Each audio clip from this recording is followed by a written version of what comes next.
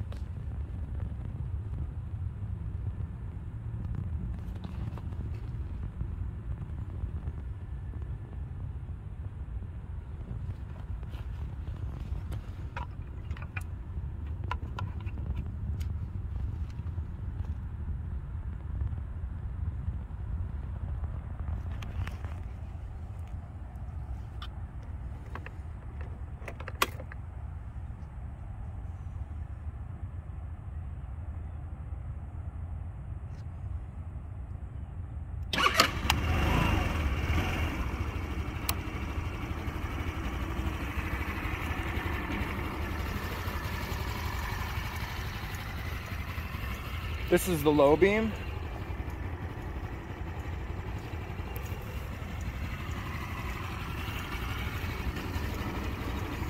High beam. So you do get an indicator with the high beam.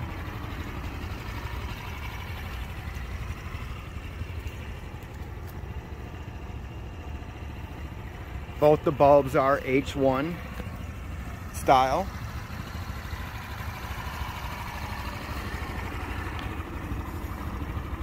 Turn signal, left, right. We'll leave that one on.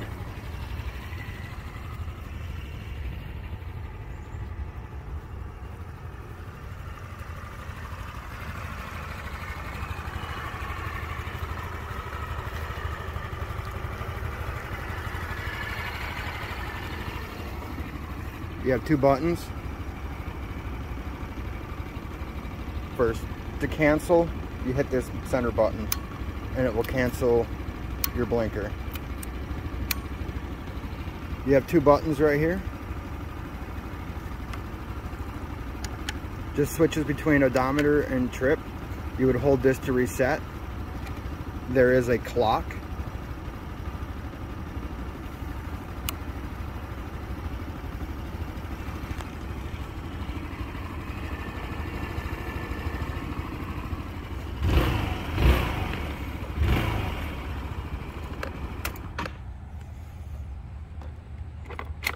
Under the seat, it comes with a toolkit, which I have opened right here. You get an Allen, 2 wrenches, a reversible Phillips or flathead screwdriver, and your plug wrench. 1.3 gallons of fuel. You will not fit a helmet in this compartment. It is rather small. You would be able to fit a helmet about the size of a standard bicycle helmet in here for comparison.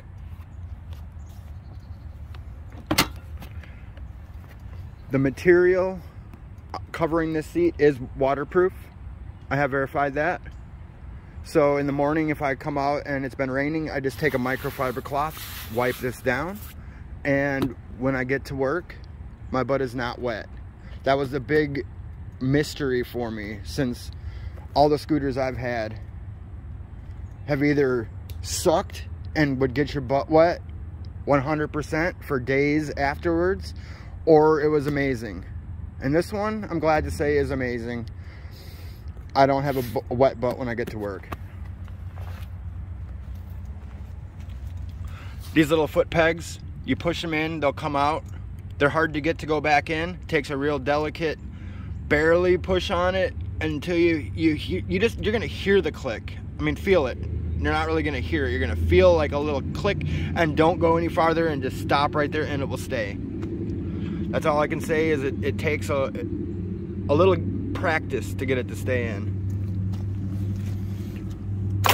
This pocket is pretty deep, and it does have a drain. It will not fill up with water. So a little about this scooter. It's made by a company called Senling out of China.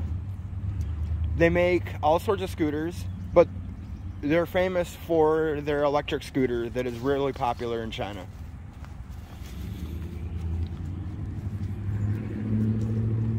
X Pro is just an importer. All they do is buy these in bulk, have a graphic made, which I removed. The X Pro sticker, I removed that. They just throw a sticker on it and sell it. They're just an importer.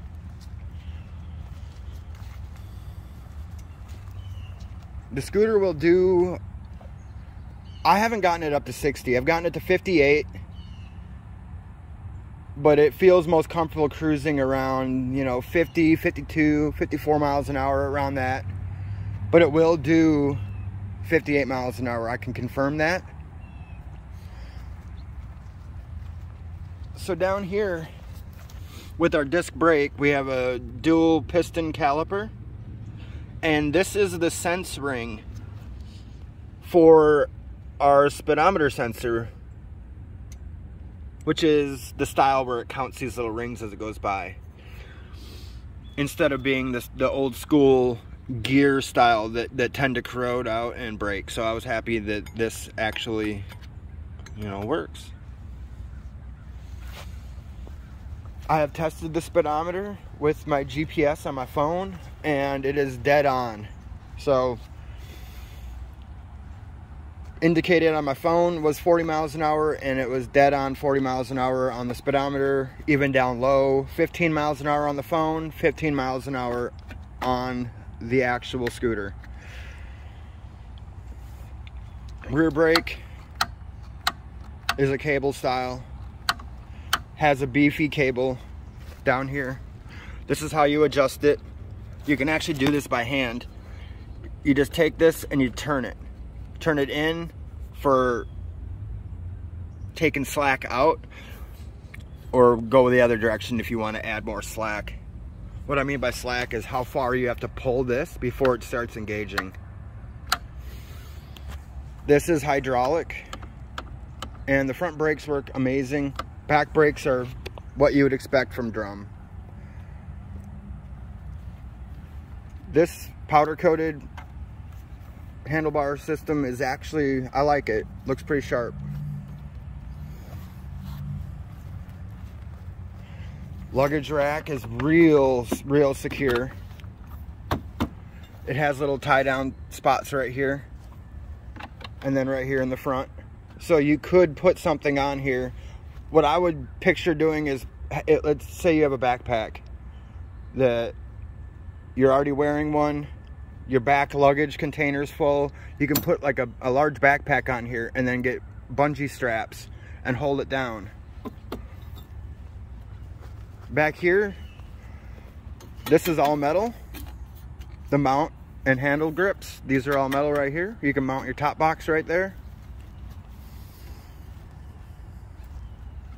The only thing I had to do when I've got this was adjust the idle.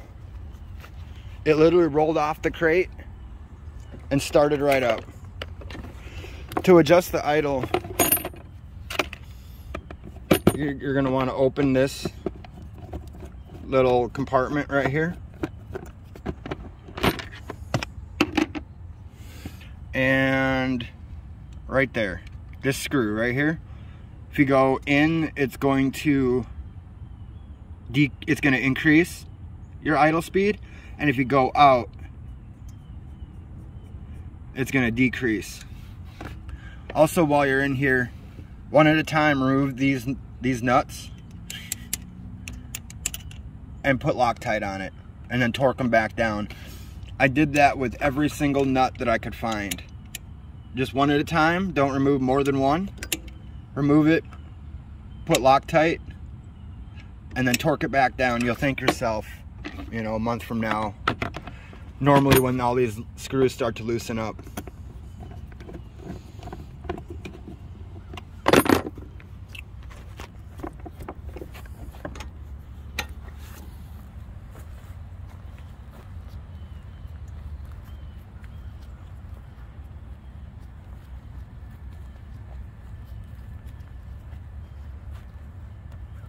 It does have a running light right here.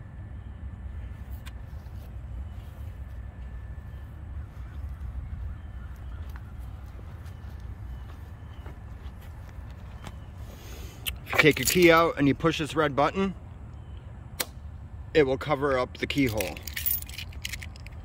On your key, there's a magnet right there. It's this whole thing, this whole assembly right here is metal or aluminum. So to unlock that, have the key pointing towards you, and you're gonna go in just like that.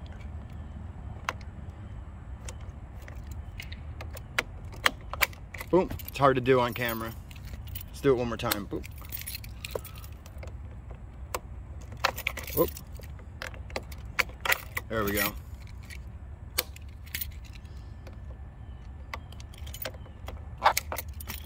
There.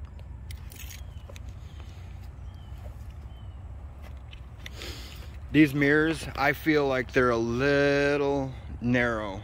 Like I wish that instead of being right here, like they were just a little bit farther out. I find myself looking at my shoulder. One other gripe is the way this seat has this bump right here. So it forces you to sit forward.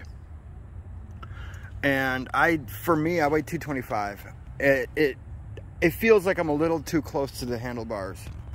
I did get used to it after about a week of riding it compared to my old, I had a Lance Cabo 125, and that's a smaller displacement but really roomy as hell scooter.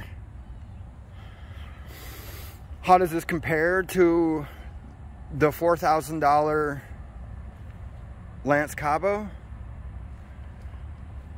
Speed wise, they're right on par with each other.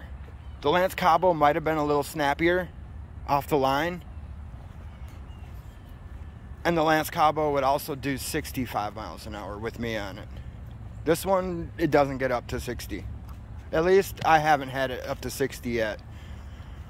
But as you can see,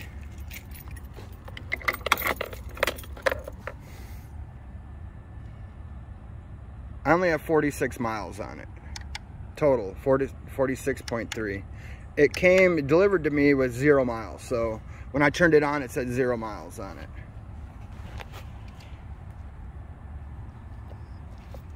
$10W40 oil is what they recommend. One thing you're going to want to do when you first roll this thing off the crate is check your oil. Check it. I'll show you where that is.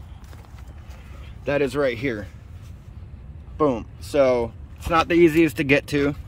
I had to go up and under with my hand like this and then pop it open, clean it off, screw it all the way back in, then remove it one more time, and look, it should be at least halfway through. Like there's a little, you'll see a little like checker mark pattern, and it should be halfway between the top and the bottom of that checker mark pattern. What I did was start it up. I let it warm up before I even rode it anywhere. After I put fuel in it, of course. I let it idle. I let it idle 5 minutes, and then I rode it around my neighborhood for about 10 minutes. Not very long. And I brought it back, and I immediately did my first oil change. I used Motul 10W40. The fully synthetic. There's a motorcycle dealership near my house that sells it rather cheap. So that's what I go with. you can go with, I recommend fully synthetic. The mineral oil blends, they tend to work really well.